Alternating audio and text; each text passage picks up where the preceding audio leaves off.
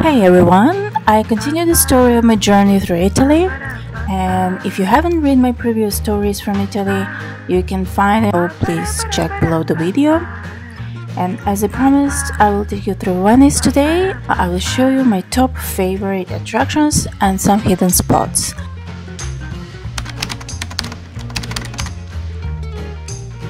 And thinking about mystical Venice, I got hungry. I'm happy that I don't have to pack again, and because I will stay another 2 days, and satisfied that I will have time to visit many exciting places. And some of these places are top attractions, and some you could see if you just wander the streets. And for me, both options are always in circulation. Somehow I always like diversity. I had a quick breakfast and I wanted to go to town as soon as possible to start my tour. There is plenty of things I would like to see, and the model was about maybe 10 minutes from the city center, which was terrific. I have to admit that the weather served me well throughout my whole trip to Italy and through Italy. Everything is like it's meant to be, you know, as Paulo Coelho would say. The whole universe will be convinced that your dreams will come true. My choice of top 5 attractions to see in Venice are St. Mark Basilica, Palazzo Ducale and Bridge of Sight,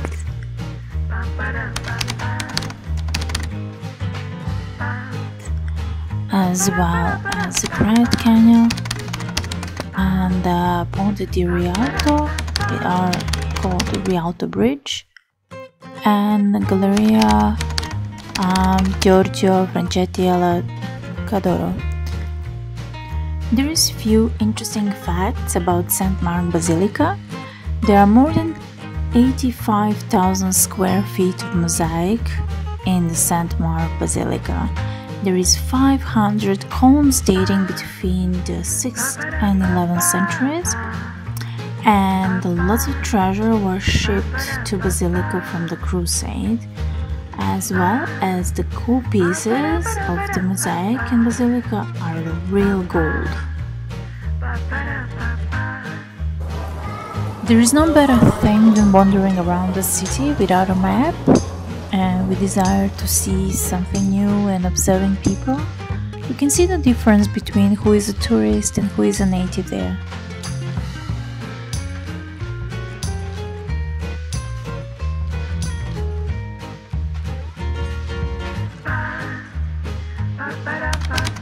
Palazzo Ducale, there is few interesting facts about it, and this kind of Gothic architecture is a style of architecture that was quite popular in Europe during the High and Late Middle Ages, and this place has been burned down many times, as well as there was so many attempts to replicate the architecture of this place.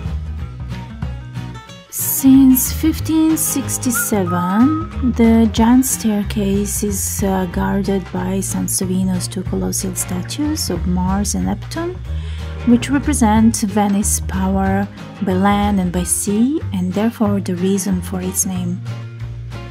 The Doge's palace was the residence of the Doge, the ruler, and also housed the political bodies of the state. By the end of the 19th century, the building was showing clear sign of decay, and the Italian government spent a lot of money to repair the building, and that is why the public offices were moved elsewhere. The oldest part of the palace is the wing overlooking a lagoon, and the corners of which are decorated with 14th century sculptures. What was amazing in the palace is that it is restructured in the 14th century. The chamber of the Great Council was decorated with a fresco by Rialto, and later with the works by the most famous artists of the period, including Gentile da Fabriano, Pisanello, Alvise Viverini, Vittore Carpaccio, Giovanni Bellini, Pordenone, and Titian. 53 meters long and 25 meters wide, this is not only the largest chamber in the Doge's Palace, but also one of the largest rooms in Europe. And here it is, the beautiful Grand Canal. You can see the most of the city of the floating public transport system, calling Vaporetto. Ponte di Rialto, or Rialto Bridge, is the oldest of the 4 bridges spanning the Grand Canal in Venice, in Italy, and every year millions of tourists cross it. The present Ponte di Rialto was built in stone between 1588 and 1591 by Antonio da Ponte to substitute a wooden bridge which had collapsed in 2 occasions and had been partially burned down in 1310. The bridge is renovated and as an architectural and engineering achievement of the Renaissance. It was designed and built by Antonio da Ponte and his nephew, Antonio Contino, following a design competition in the city. Rialto is known for its prominent markets as well as for monumental Rialto Bridge across the Grand Canal. Galleria Giorgio Franchetti alla Cadoro. Today the courtyard of Cadoro is the result of a great work started by Baron Giorgio Franchetti 1865 to 1922 towards the end of the 19th century. The Cadoro is a confident and assertive expression of his big family's wealth and social prestige. Its construction cost approximately 7,000 ducats. It has the most luxurious facade in Venice to date and the first made entirely of stone. Sorry, I don't have so many pictures. Actually, I have just this one. I highly recommend this beautiful Gothic Galleria. If you have time to visit, just go ahead. What attracts me to cities like this, like Venice, are the little things that makes the atmosphere magical and unreal. I believe that this is how people create many stories and fairy tales, and as the writers were inspired by night wandering through the streets. It's time to look at some gifts for my friends who helped me prepare for Italy. I don't have really room in my suitcase, so I decided to take the keychains symbolically. Somehow such a gift is small but also personal. It is exhilarating for me to find inspiring places and give me the energy to create something new. I managed to find some places in such a short time, and now I will show you less known places in Venice, or how people call them hidden gems, and one of my favorites. There is 4 of them, and let's go and see it.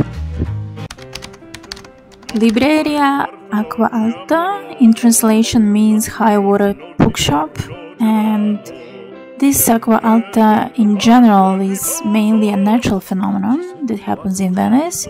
It is due to the tides, and it occurs especially when the high tide combines with the wind and the long waves. And this shop, bookstore actually, I found accidentally when wandering around Venice tiny side streets. They have unique method of storing books. which I really adore. It's beautiful arranged, and bookshop is literally opens right on the canal. Staircases are made of damaged, no longer usable books, and also people in Libreria, Acqua, Alta, they made a home for plenty of cute and fluffy cats laying everywhere. There is more cute spots inside, and I would only recommend if you have enough time, and if you go to Venice, you need to explore next time, and you will like it for sure if you like books. Burano. Burano is an island known for its brightly colored houses and traditional lacework. It is situated in the Venetian lagoon close to Venice, and if you would like to visit it, you can by using the vaporetto, what I mentioned before, a water bus, or you can use the water taxi trip, which will cost about 100 euros approximately. Before it was a fisherman village, and it still is. Canal are filled with boats, and the brightly colored houses line the sides of the canal look simply amazing, and I think you should not miss this city, this island, and the Lace Museum, which is located in Galuppi Square. Also, Galuppi is the main street in Burano, and it's lined with restaurants, bars, pastry shops, small groceries, and so on. The very nice place in Galuppi, it's a restaurant Galuppi, where you can find lots of different kind of pasta, and seafood meals. And Cantina Do Mori, the Grand Canal is a mixture of costly tourists targeting places to eat, but if you really want to glimpse some local life, and Cantina Do Mori is the really good spot for it. This traditional Venetian hunt is so local that it doesn't even have tables, you know. They're serving food and drinks at the long wooden bar. They usually serve light food or cicchetti, ranging form of tramezzini, crustal sandwiches filled with cured meat and cheeses, to lightly fried artichokes hearts. Mix it with a local sweet wine, usually red, is surprisingly refreshing on a hot day. Visit San Zaccaria, flooded crypt. Ornate facade decorated in a mixture of Gothic and Renaissance style. There is no denying that San Zaccaria is a church worth visiting for its architecture by itself. However, its permanently flooded crypt truly sets the church apart from the 200 and plus other churches in Venice. The water acts as a mirror and enhancing the solemn beauty of the crypt by making the columns appear twice as long and tombs appear to be floating. I think you should not miss to see this spot, because it's quite mystic and really a special area for inspiration. Out of total of 2.5 days in Venice, I managed to visit a lot of nice, lovely places and significant local sites in a really right way. It's time to go back to the hotel. I have to pack for the trip, and I'm pretty tired. I want to make the most of this trip, and tonight I will not go anywhere but take a shower, eat dinner, pack up, and go to bed. I think it's time to say goodbye to Venice, at least for now, and somehow I was affected by leaving Venice, but I will undoubtedly return. The trip from Venice to Verona didn't last long, maybe an hour and a half, so I didn't even stop for a break. I was amazed at how quickly I arrived, actually. I wanted to check in to a small motel where we rented a room, leave things, and just go to the center for a walk. Meantime, I talked to my friend and my friends and my mom, and including David, my mechanic, who I have to admit, checked every day to see if I was okay. That's really nice of him. And then he mentioned that I should check the oil in the engine. Of course, I didn't check the oil until he told me. I went to see the bike, and it's a Sunday, summer, vacation time, and shops rarely work. Everything was dry, and I realized that I have no fuel as well, just a bit. So yeah, it was quite a fun time.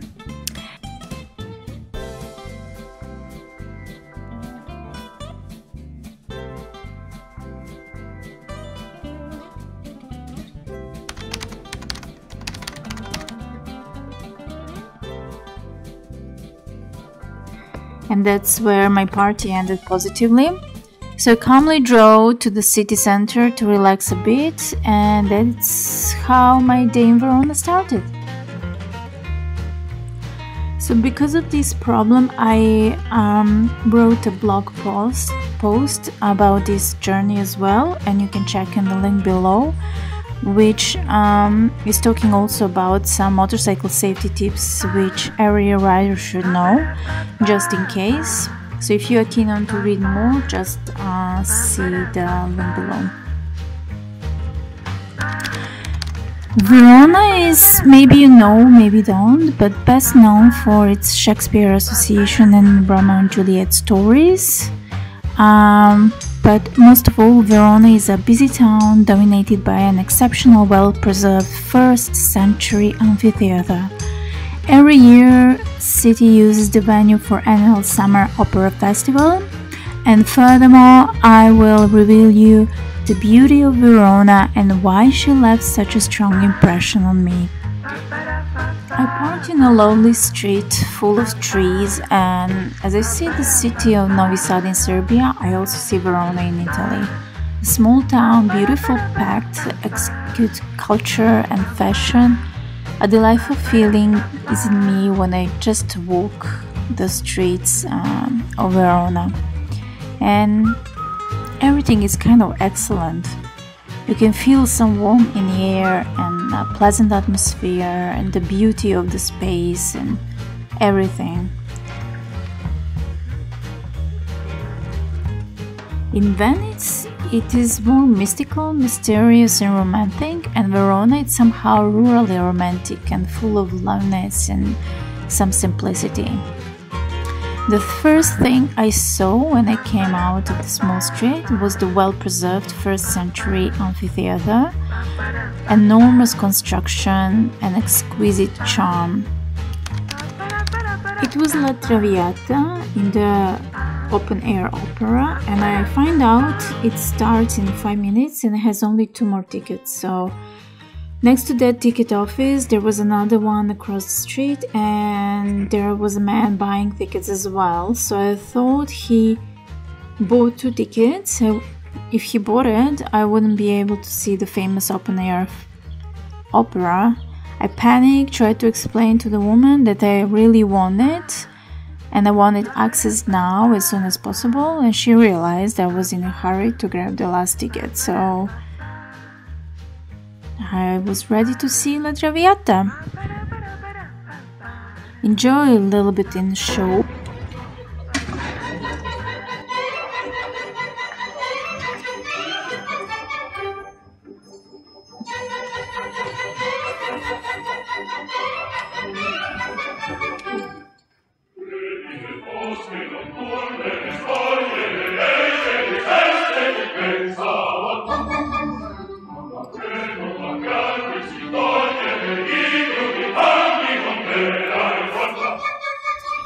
It was enchanted by the stage, music, voice, costume design, all under the open sky. It was unreal.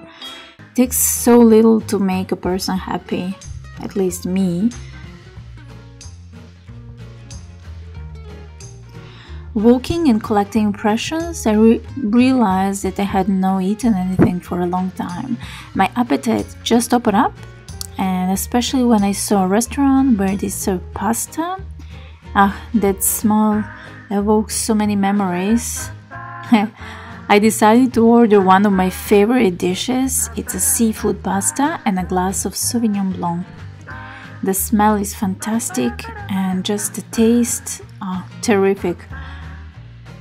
Next week I will take you to the city known as the birthplace of the Renaissance, home of great artists like Michelangelo and Donatello, ruthless Catherine de' Medici, and one of the greatest artists of all times, a sculptor, architect, engineer, and genius, and my favorite, Leonardo da Vinci.